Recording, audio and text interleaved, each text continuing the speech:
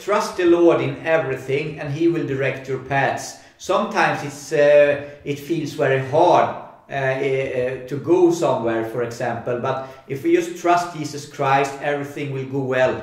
And in Proverbs chapter 3 verse 5 to 6 it says, "Trust in the Lord with all your heart and lean not on your own understanding. In all your ways acknowledge Him, and He shall direct your paths."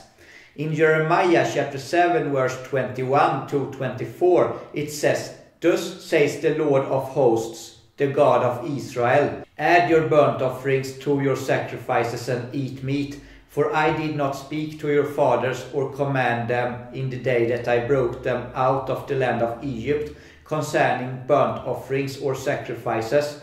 But this is what I commanded them, saying, Obey my voice, and I will be your God, and you shall be my people, and walk in all the ways that I have commanded you, that it may be well with you. Yet they did not obey or incline their ear, but followed the counsels and the dictates of their evil hearts, and went backward and not forward." So we have to trust the Lord in everything, and He will direct our paths.